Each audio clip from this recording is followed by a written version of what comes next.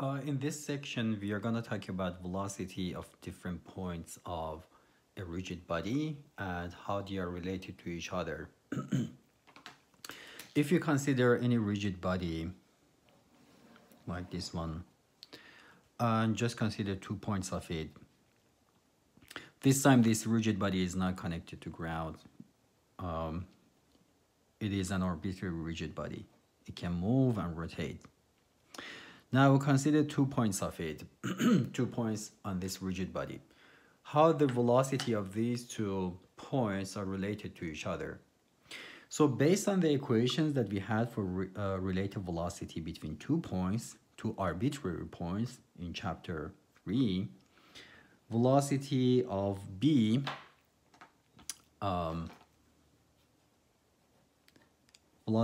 is equal to velocity of A plus relative velocity of B with respect to A.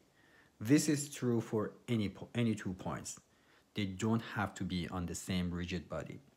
This is a general equation that we had before, right?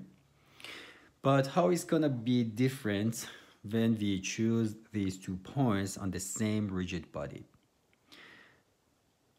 This equation is gonna be an important equation which relates the velocity of 2 points on a rigid body, right? So the physical meaning of velocity of B with respect to A is, this means if I pin down A, then how the velocity of B is gonna look like. That's the meaning of relative velocity of B with respect to A. It means if we sit on point A and move with A and look at A, then what's going to be the velocity of B in our eyes?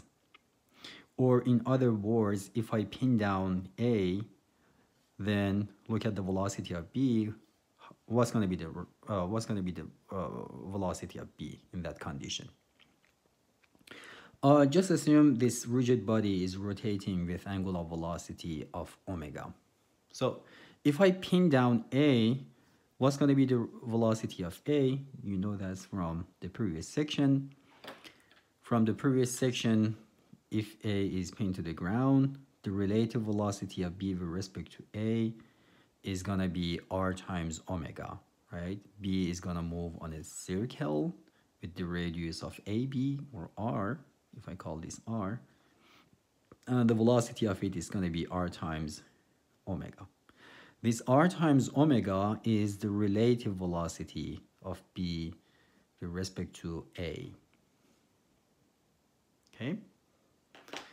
So we can put that in our equation. Before doing that, just to remind you, the vector form of this equation is omega cross R, right? If I want to, this is the magnitude of it, the vector form of it is omega cross R. If you use this equation, it's going to give you the magnitude R omega and also the direction of it, which is perpendicular to AB. Instead of R, you can write AB as well. So you can write it omega cross AB. Let's put this in our equation. If you do that, then velocity of B is equal to velocity of A plus omega cross AB. This is a very important equation. Sometimes in a lot of problems, we know something about velocity of A and something about velocity of B. And for example, we don't know what is omega. So if you put your information in this equation, you are gonna be able to find omega, for example. Or sometimes, for example, we know velocity of A, we know omega, then we are looking for velocity of B. Again, in that condition, you can put the velocity of A here, omega here, and AB, then you are going to be able to find velocity of B. Just to show you an example, let's work on this one. problem 56, chapter 5. So what we have in this problem, we have this pulley. Actually, there are two pulleys. They are welded together, so they are stick together and they are rotating together. And we have a cable here which goes around the bigger pulley. The other side of the cable is fixed to the roof. We have another cable which is going around the smaller pulley. We are pulling it up with the velocity of u. So the velocity of this point of the cable is v. I said u, sorry, it is v. And we are looking for velocity of the center of this pulley, O. And also we would like to find the velocity of point B. So again, we know the velocity of this point of the cable, which goes around this pulley. It is v, it is given, it is 3 feet per second. And we are trying to find the velocity of the center of the disk and also velocity of this point of the disk, point B. I would say spend like 10 minutes at least on this problem, try to solve it, do your best, then we can work on it together.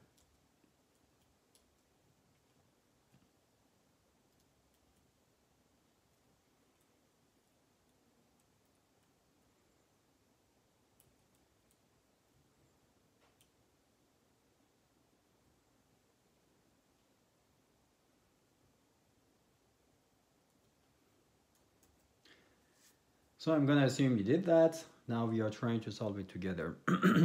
So look at this disk. What we know about this disk. First of all, I know the velocity of this cable, this point of it is v upward. And if you look at this point of the disk, it is in contact with the cable, right?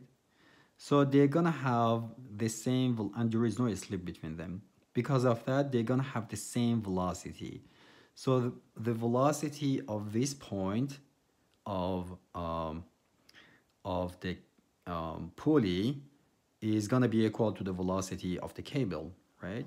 So if I call this point, like points, let's call it D, for example, of the pulley, the velocity of it is v. What else I know about this disk? If you look at this point of the pulley, what is the velocity of this point of the pulley? It is 0. It is very similar to a rolling disk on ground, which we had it in the previous part. If I rotate this just 90 degrees, you're gonna see that this is like a ground, right? It's not moving. The velocity of this cable, this part of the cable is 0. And this is a pulley which is rolling on the ground without any slip. If you remember in that part, we said the velocity of this point is gonna be equal to 0 because it is in contact with ground and there is no slip. So the velocity of this point of the pulley momentarily is gonna be equal to 0. We have exactly the same condition here too. So if I call this point P, velocity of P at this moment is equal to 0, right? Now, if I write the relative velocity equation between D and P, which we just talked about it, then I'm going to be able to find omega of this rigid body. I can use that equation because D and P, both of them are on the same rigid body, right? So based on that equation, velocity of D is equal to velocity of P plus omega cross product to PD, right?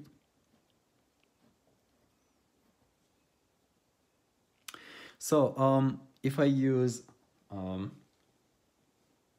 xy coordinate like this, let's say this is x and this is y, and let's assume the angular velocity is going to be in clockwise direction. You can assume in the other direction too, but your result is going to be negative, but everything would be fine if you assume that. So we have this relative velocity equation between P and D, 2 points on the same rigid body. Now, what we know about these velocities, velocity of D, I know everything about it. I know the direction of it, and also the magnitude of it is given, 3 feet per second. Velocity of P is 0, so I know everything about this. Omega, I don't know it. And I'm going to be able to find it from this equation. PD, I know it's going to be the big radius plus the smaller radius here, right? So I know PD as well. So in this vector equation, I have only one unknown. Let's write down everything and see what happens. Velocity of D is V in the J direction. And V is given, it is 3 feet per second, is equal to 0 plus omega assumed is going to be in clockwise direction. So in vector form, whenever an angular velocity is in clockwise direction, that's negative k. Whenever it's counterclockwise, that's going to be positive k, right? So I'm going to write it as negative omega k hat cross product to PD. And PD from here to here, we have 8 plus 4, 12 inch or 1 feet. So I'm going to have 1 feet, and because it's from P to D, it's going to be negative I. So I'm going to have negative 1 times I. So now let's do this cross product. We have K cross I. K cross I is going to be J. These two negatives are going to cancel out each other. So I'm going to have omega times J. Now this is a simple equation now. V, which we know it is 3, is going to be equal to omega. So based on that, omega is going to be equal to 3 radians per second.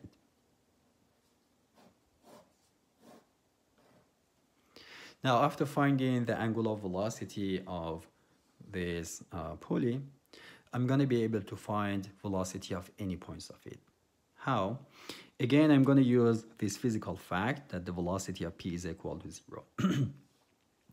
Velocity of O, first of all, from the previous section, you know, whenever you have a disk which is rolling on ground with no slip condition, and we have no slip condition, the velocity of the centroid of it is going to be r times omega. That's one way to find the velocity of O. So it's going to be 8 inch divided by 12 to make it fit times omega. That's one way to find velocity of O. The other way, using the relative velocity equation. Velocity of O is equal to velocity of P plus omega cross PO. This is another way to find the velocity of O. So velocity of O is going to be equal to VP is 0. Omega, again, is negative 3 in the K direction. Cross product to PO, which is 8 divided by 12 feet in the negative I direction.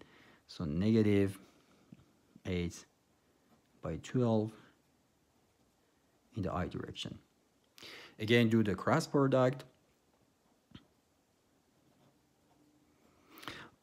Negatives are going to cancel out. K cross I is J. So I'm going to have 3 times 8 divided by 12. So it's going to be 2 feet per second in the J direction. So 2 in the J direction, foot per second, which is equal to R omega 2, right? The other side, part of the question is, what is the velocity of B? Again, I can use the same equation to find the velocity of B. or I can use that equation to find any velocity of any other points. So velocity of B is equal to velocity of P plus omega cross PB. Again, I can use this relative velocity equation because these points are on the same rigid body. So let's plug in the numbers. Velocity of P is equal to 0. Omega again is negative 3 in the K direction. Cross product to PB. Vector PB is negative 8 in the I direction, positive 8 in the J direction in inch. If I divide them by 12, I'm going to have that in feet. So it's going to be negative 8 divided by 12 in the I direction, positive 8 divided by 12 in the J direction. Now I can easily do this cross product. So velocity of P will be equal to K cross I is J, and two negatives are going to cancel out each other. So I'm going to have 2 in J direction. K cross J is negative I. I have negative here too. So altogether positive. 3 times 8 divided by 12 is going to be 2 again. So 2 in the I direction. And the unit is feet per second. So we can find the velocity of any other points on this rigid body like point B. And the magnitude of the velocity is square root of 2a squared plus 2a squared, which is going to be 2.83